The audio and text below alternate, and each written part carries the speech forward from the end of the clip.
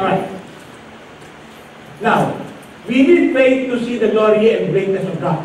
If you're going to read the Gospel of St. John, chapter 11, okay? So it was, please forgive me, no? It was just not properly formatted now. No? John 11, 38, 44, okay? This is the story, okay? Let's read this Gospel, because we can see how great our God is here. Jesus wants, okay? Jesus once more deeply moved, okay? They waited, this is the story of Martha, Maria, and Lazarus, who is very, very close to the heart of Jesus.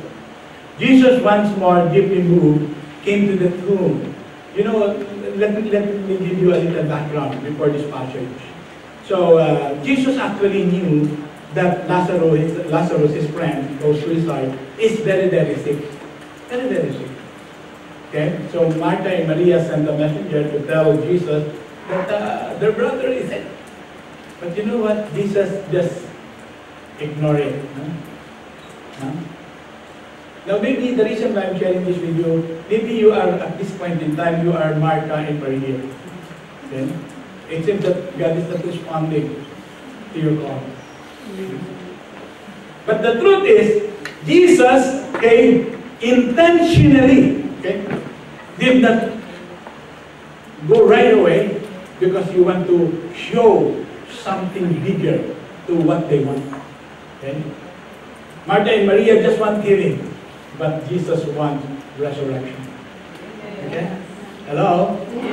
Hello? Okay, now let's focus now to the gospel, to the verses that I want to focus on. Jesus once more deeply moved because Lazarus is very, very close to his heart. Came to the tomb. It was a cave with a stone laid across the entrance. Take away the stone, he said.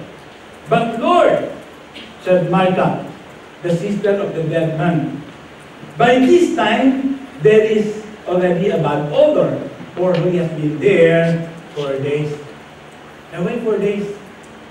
Why do you think the gospel focus for the 4 days? You know, people at the time believe that the spirit gets out of the person on the third day. On the third day. So Jesus just wants to remind the people, okay, and to remove their doubt that truly He is the life and the resurrection. Okay, to be sure that the man is really, really dead. Okay, so He waited for 4 days. Then Jesus said, "Did I not tell you?" Now listen, this is it. Did not I tell you that if you have faith, you will see how great our God is? So Martha was reminded. So she restored her faith. And because of her faith, what happened? The 4 days old death rose. Okay. Hello? Yes. What do you think are those dead? It's not for dead doing this. Okay?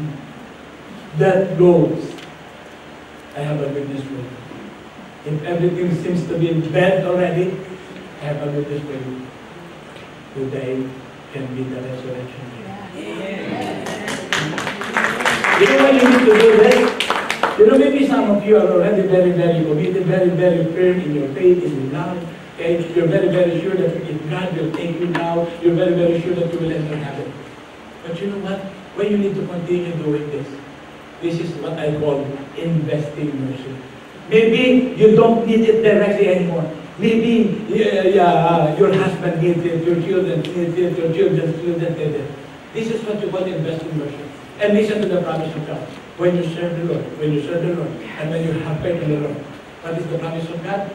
You and your house will be saved. You and your children will be mighty in the land. Okay? Why I'm doing this? Why I'm doing this? For my children, for my grandchildren, for my loved ones.